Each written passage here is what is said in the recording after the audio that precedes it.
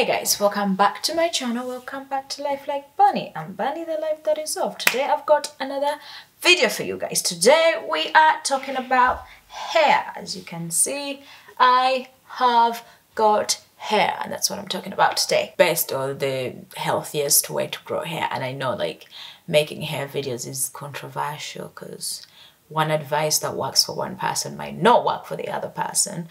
But I feel like I've been successful with growing hair, you know, no genetics play a part in it. However, this advice that I'm about to tell you guys is, stop staring at me. The advice I'm about to give you guys, I feel like will universally work for everybody. It might get some people peeved and, you know, upset because they disagree, but fight with your ancestors. Anyway, the advice is, if you want to grow really healthy hair, do nothing. Shocker. Yeah, if you want to grow healthy hair, you have to genuinely do nothing to your hair. Because most people that I know, that I've found that have really healthy hair, literally the advice they give is just water and mainly doing nothing. The most they do is oil. But even that, I don't oil my hair because I did not want to have to deal with what oil do I use? Do I use coconut oil? Do I use this oil? Do I use that oil? I just straight up gave up. And I told myself, if my hair falls off, it will fall off. I beg, what am I gonna do? Rather like have no hair for 6 years than have no hair for 6 years but still be investing in ways to have hair within those 6 years. I don't know if I'm making sense with you guys. So basically what I'm saying, right? You accept that, you know, your hair is not growing and for like 5-6 years you do nothing. You literally, no oils, no nothing. And if worse comes to worse, your hair still doesn't grow within those 6 years. Okay, that's bad. You know, it didn't grow.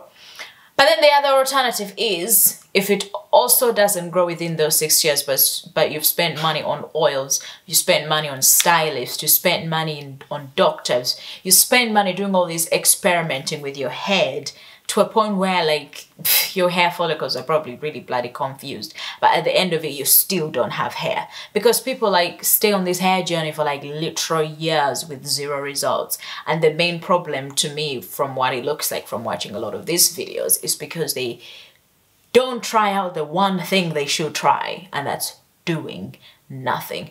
If you watch my videos and you're trying to ask me, or if you know, people who see me in real life and they ask me, hey girl, how do you grow your hair? What do you do with your hair? Even before I locked it, people would ask me about my hair. And again, it's always doing nothing. Maybe before when I used to relax it, I used to shave it off more often and stuff like that, especially when I was growing up as a kid in Uganda, my hair got shaved a lot. But other than that, nothing. There's no magical serum, there's no miracle anything. Do nothing to your hair. That's the best fighting chance you could give it. And I know some people have got like alopecia, they've got medical conditions, but also the creams or the medicine available, it's still not like 100% guaranteed to work too. You know what I mean? Like most people, I don't know everybody, but like I assume most people got born with hair, which means it has to grow. As long as you're eating healthy, your hair has to grow whether it likes it or not. Everybody's hair grows. It's about retaining your hair. And how can you not retain your hair if you do nothing to it? If you're doing nothing to it, it will be retained. If it only, you know, you only have terrible hair retention because you're fucking with it. You know what I mean? The more you don't fuck with the less you, fuck English, man. Fuck with your hair less, so you can retain more of your hair. And it's the only miracle cure hack of hair growth, is doing nothing and letting it exist in its own self. Manipulation sometimes is horrible for hair. This whole, oh, I need to put it in protective hairstyles, I don't agree with it. Let him mat. Let him mat. And if he wants to lock, I guess we all are supposed to have locks, black girls, because that's what our hair naturally does. Because what am I supposed to tell you? Most hair retention stuff is like you have to do like ancient methods from Ethiopia or Somali or whatever, which like takes hours and hours and actually a community to be executed. You don't, like in these modern times, we don't have communities of 6-7 women just sat there on the floor doing your hair for free. If you want that same exact service, you're gonna have to pay £400 somewhere to somebody who's dedicated to do it. Even then, you don't know whether they've got the same passion or even like for your hair. Because back in the day, people were doing it because they loved you, because they like you. Now the incentive is money. It's not the same. They're going to cut down on the products. They're going to cut everything and it's all fucked up. But beforehand, it will be, you know, you can manipulate your hair more and still retain it because it will be your family members, it will be your friends doing it. But that whole system is like broken down now. It's like one person spending 8, 10 hours, 12 hours, 2 days just doing their hair. It's not good. I don't personally think it's natural. Doing hair should not be something you pay for. It should be something done by your family members. And now we don't have that anymore. So you know what I'm resulting to? Nothing. And I think most of us should do that and just rebel. But anyway, and the hair don't even turn out bad. I love my hair. I feel like it turned out great from my nothing doing. Try it out, guys. Try it out. We should have a do nothing hair movement. I should call this video the do nothing to your hair movement, and I'll pioneer it. But you know what I mean, guys? Like, we should start it. We're tired. We're tired. We tried everything. How about trying out nothing? That's what I did, and this is what my locks stand out.